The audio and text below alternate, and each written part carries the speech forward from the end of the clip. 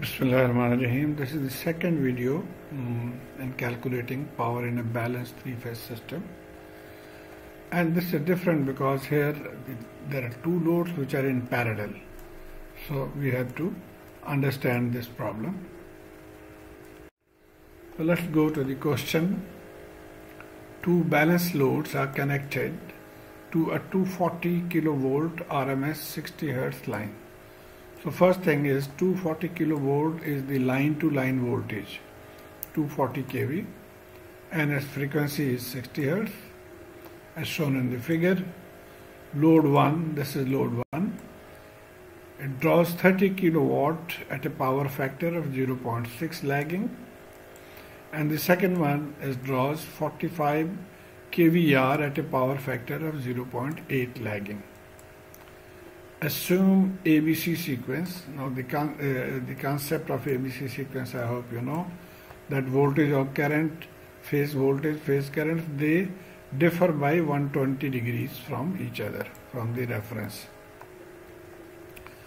What we have to find in the first, we have to determine the complex, real and reactive power absorbed by the combined load.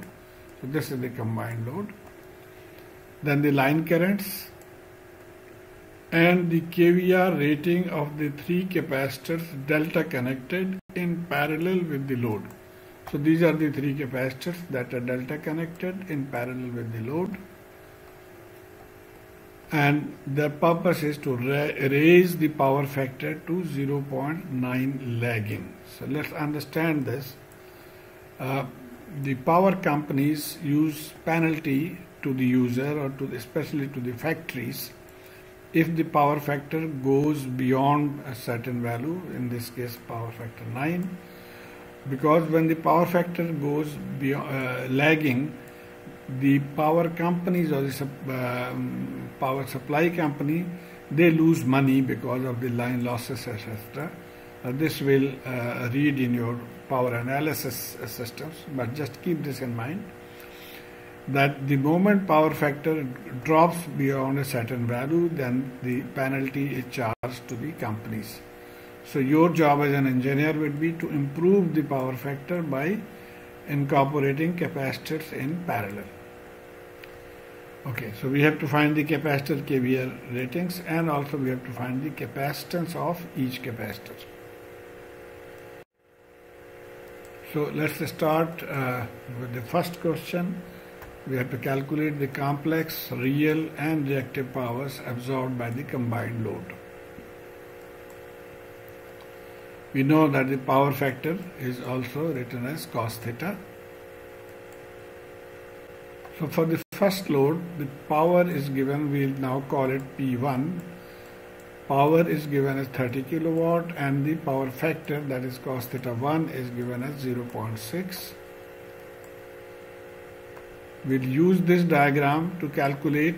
Now this power is given P. We'll now need to calculate the reactive power. So this is S cos theta and this is S sin theta, and S is the apparent power, which is same as complex power, except that it is just the magnitude of complex power, that is without angles. So from here, cos theta 1 is 60 degree, therefore theta is inverse cos 0.6, 53.13, and this we'll use to calculate the sin theta 1, which is 0.8, and now from here we'll calculate the apparent power S1. So as we mentioned, P is S over cos theta, therefore S will be P over cos theta, so S is P over cos theta. Plugging in the value, the apparent power in the first case is 50 kVA. And now we'll calculate the reactive power Q1. From here Q1 is S sin theta, S we have already found 50, and sin theta 1 we have calculated here 0.8. So plugging in, this is the reactive power we found, 40 kVAR.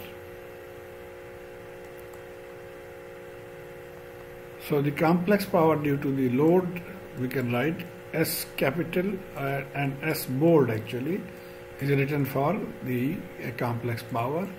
This is not bold, this is apparent power. When it is bold, it is complex power. And the formula for complex power is P plus JQ. So P plus JQ. We have found P, or it is given actually 30 kilowatt. We'll use that. And Q1 we found from here is 40 kVAR. So we write that. So this is the complex power due to load 1. Similarly, we will calculate the complex power for load 2. Okay, now this load is drawing 45 kVAR, so this is Q, not P, and power factor is 0.8 lagging. So from power factor, this is given, Q is given 45 kVAR and cos theta is 0.8. So as we did in the previous case, we will first of all find the angle theta, then we find the value of sine, and we know that P sine is Q2, so from there we will calculate or find the, from here, this is the formula, from here we find the apparent power first of all, 75 kVA, and now we find the equivalent real power P, which is S cos theta 2, and 75 into 0.8, 0.8 is already cos theta 2 given, so the real power in this case is 60 kilowatt. So the total complex power for load 2 is P plus JQ 60 plus J45 kVA. So we have found the two complex powers, and now we'll find the total complex power absorbed by the load. So we just add the two complex powers, and this is the total complex power. And we'll also write it in terms of polar because we need this angle. And this one, as we have seen, that it is P plus JQ. So this is the first part is P and the second part is Q. Okay, so first of all we find the power factor using this angle. So cos theta is 0.727 lagging. So this is the power factor for the combined load. Remember, in one case we had 0.6, in the other case we had 0.8, but for the combined the power factor is 0.727. And from here we can just write that the real power is 90 kilo, this one, and the reactive power is 85 kVAR from here. And now we'll calculate the line currents. So we'll use this formula. We had seen this, that the apparent power is given by under root 3 V line into I line. From here a line current IL is the S divided by 3 VL, and S that is the complex value was this, so mod of this will be 123.8, which is the apparent power. So we plug in the values, and also VL is given in the question is 240 kV. So plugging in we find IL 297.82 milliampere. Now this is the magnitude of IL, and now if we write for the phase current I alpha, so same value except that we have to add the phase angle. Now what is the phase angle? From here we saw, for in this case the phase angle is 43.6. Now since the power factor is lagging, that means even in the inductive case we know that the current lags the voltage, and that is why we are using a minus sign. And now for IB and IC, same magnitude, except that we add 120 with this angle, and we add plus 120 with this, minus 120 and plus 120 to get the three line currents. Now we come to the third part. We have to find the kVAR rating of the capacitors so that the power factor is improved to 0.9 lagging. So this is slightly difficult to understand. You have to focus, concentrate on this. Let's see, due to the inductive load, if the angle is, let's say, 45 degree, so the power factor will be 0.77. And let's see, when we add the capacitor, it just pulls it up, because that is the job of the capacitor, to reduce, or the capacitor angle is actually on the positive side, so it will pull up. So after the addition of the capacitor, now let's see, this angle theta 2 is 20 degrees. So now the power factor will be 0.939. So the capacitor is reducing this angle and improving the power factor. Now this was in terms of a current. If you see in terms of a power, then we have to see this diagram. For theta 1, this is the real power and this is the reactive power. We need to minimize this reactive power, and so after we have added the capacitor, okay, from here we can see that Q1, actually we want to write this, find Q1 in terms of tangent theta. So we know Q1 is sine S1 sine theta.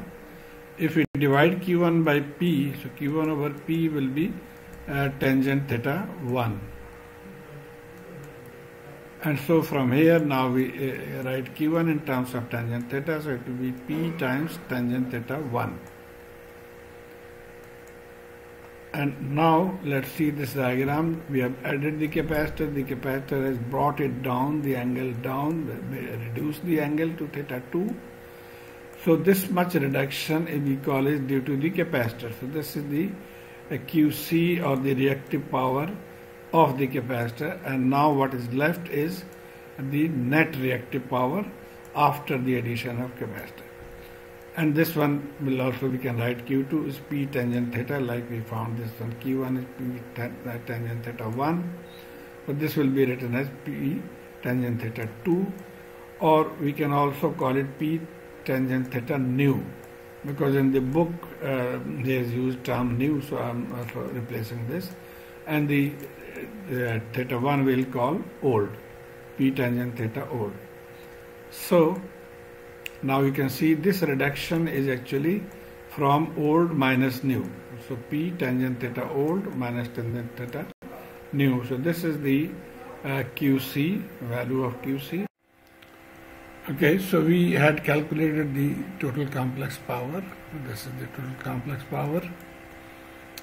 And from here you can see that P is 90 kilowatt and theta old is 43.36. Now for the new, we know that the desired power factor is 0.9. So cos inverse 0.9 is 25.84. So theta nu should be 25.84. And now let's see this diagram. This is theta 1 old theta, and this is theta 2, and these formulas, what we need is to calculate QC. We need this value, that we need P, we have theta old, we have theta new, so take tangent of that. So we have all the required items here. So we'll now directly calculate QC is P, that is 90 kilo, tangent of 43 minus tangent of 25. So QC will be 41.4 kVAR. So this is the kVAR of the 3 capacitors. Now this reactive power is for 3 capacitors. So we'll calculate for 1. So divide by 3, this is the kVAR for 1 capacitor. And now to calculate capacitance value from this, we'll be using this formula. This was the formula for complex power. We'll utilize this V square RMS over Z. So for our case now, S is QC, we are interested in QC. So V square RMS divided by Z will be XC, that is the capacitance or capacitive reactance actually. So V RMS square over 1 over omega C, which will become omega C V RMS square. And now from here we can write that C is QC divided by these terms, omega V RMS square. QC we know is P tan theta 1 or theta old minus theta 2 divided by omega V RMS square.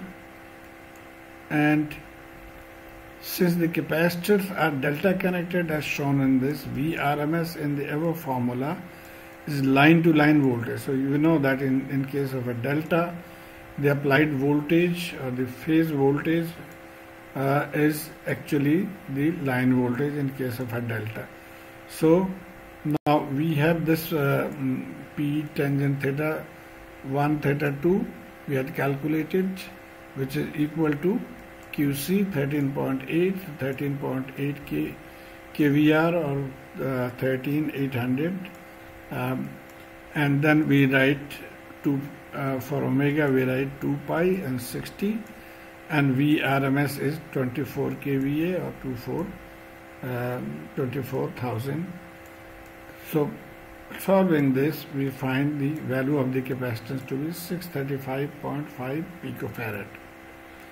So I hope with this understanding you will be able to calculate the values of the capacitance, which will improve the power factor to 0.9. Thank you.